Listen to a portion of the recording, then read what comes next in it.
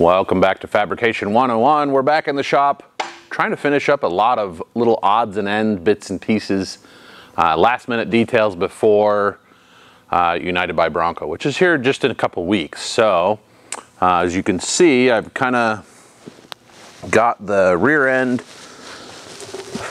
in place. I went ahead and put the rotors and brakes on. I did have to make a spacer. Oops, let's see if you guys can see that spacer right there between to get enough clearance between the caliper bracket and the rotor, but all that's taken care of. Got the brake lines in. Not my best brake line work. I can't find my brake line tubing bender. I know I have one. I don't know where it is. I spent about 20 minutes looking for it and just decided to go ahead and bend them by hand so I can keep things moving forward. So next thing we got to do is put together the lines that run up the links, and I'm going to make a little bracket or something to tie mount the tubing to the link. I'm going to make a couple of those, one for each end, and then we'll be able to run the airline tubing down that for the air locker. Then we'll move on from there. I know there's more to do. So we got quite a bit to wrap up in this video.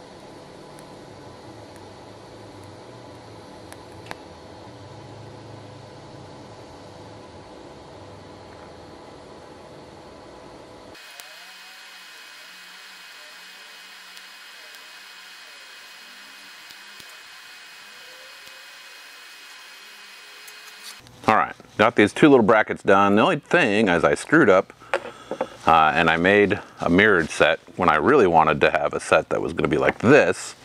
But now this hole here, which is what my airline's going to run through, is offset. So I'll just have to have them back to back like that. I guess it won't make that big of a deal. Should work pretty good to hold the brake lines and the airline on the link. So we're going to go ahead and get those installed in the Bronco, get our brake line run, get our airline run, and then move on from there.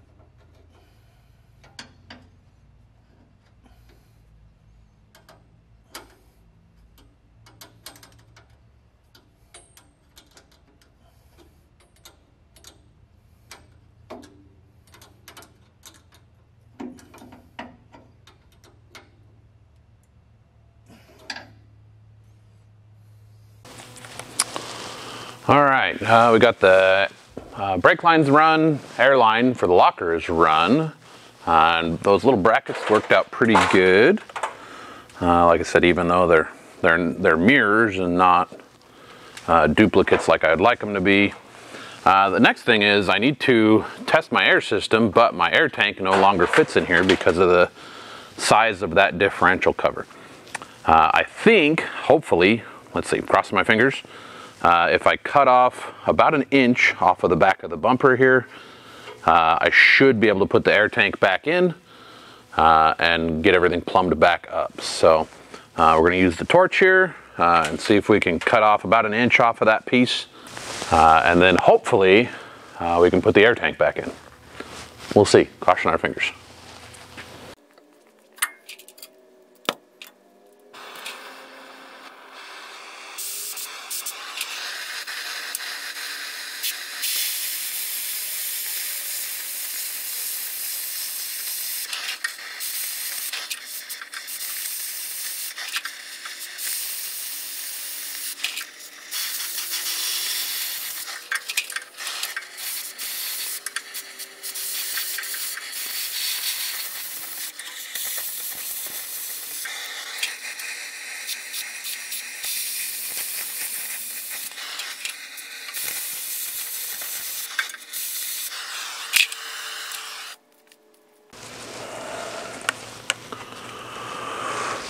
All right, I'm happy to say the air tank is in. I'll be honest, I'm a little lazy on this one. I'm kind of in a rush. I got a lot of other things to do, and I just kind of, not proud, but not too proud to use self-tapping screws. Anyway, air tank's in. It's actually pressurized. I ran it, and I went ahead and wired up the rear air locker. It's all plumbed. It works. I activated it. No leaks, which is a huge bonus. I'm really happy about that. Front is back to working again, not leaking up there. Now, the next thing I need to do before I can try and put the floors back in is I got to do something with the exhaust because I cut it off way up underneath. I think I'm going to be able to use part of the original exhaust and maybe turn it a little bit. And have it back up underneath there, and hopefully everything clears. If that happens, if that works the way I hope, the last thing to do will be to put the floors back in. I'm gonna have to cut them around the new shocks I'm not going to do anything with this set here that's got the original in there. Eventually these will get cut out, and then I'll make some new pieces to go in these. But for now, I'm just going to put them back in the way they are, and it'll be good enough for our trip to Sand Hollow. So let's see what we can do with that exhaust. All right, well, hopefully my audio works here. My microphone batteries just died and I wanted to get this done. So the back end is pretty much put back together. There's a good chance, just tripped over my floor jack, that I did not trim these out enough, but I think they're good enough for now.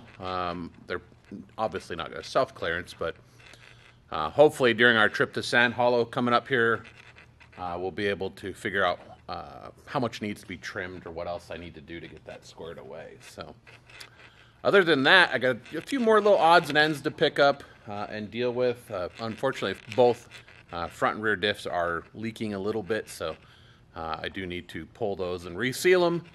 And then there's a few other little odds and ends. Got to put the tailgate back on, all that kind of stuff. But that's going to do it for this episode of Fabrication 101. Hopefully, next time you see us, we'll be in Sand Hollow State Park for the United by Bronco 2024 event. I'm looking forward to it. I'm pretty excited.